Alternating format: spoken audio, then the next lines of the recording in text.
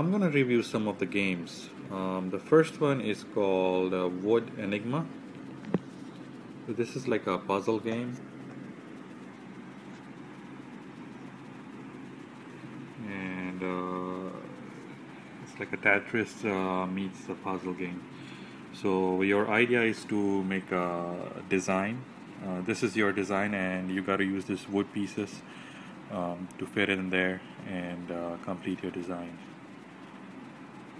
So first one is gonna be here, and then you can tap on it to change the shape.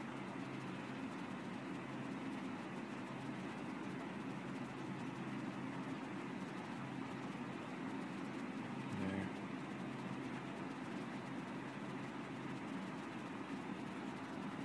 And then there's this one here. Okay.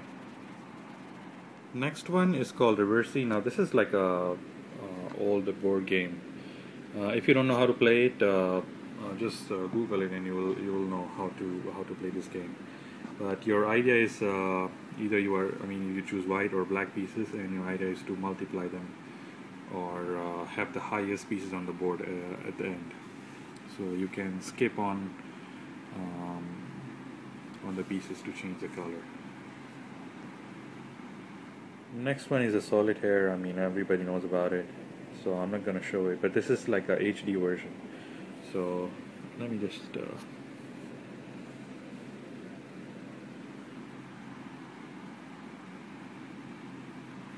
so as you see here, this is like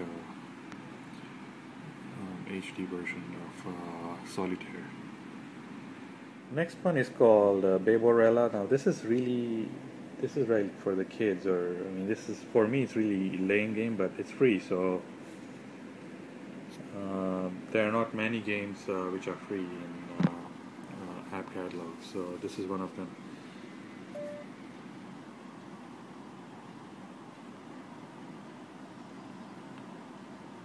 So according to the game, you are a beautiful girl, and you're trying to kill the aliens. So it tells you like how to play, and then you can hit on play.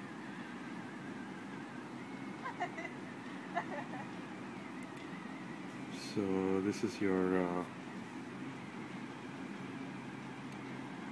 and then you can hit them by your whip.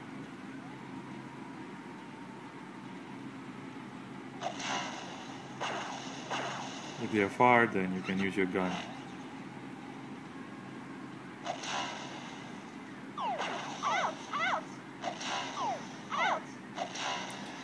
So yeah, that's how this game is. If you can enjoy this game, that's really great. Next app is a paper basketball. So your goal is to throw paper in a trash can, and they tell you the wind speed. So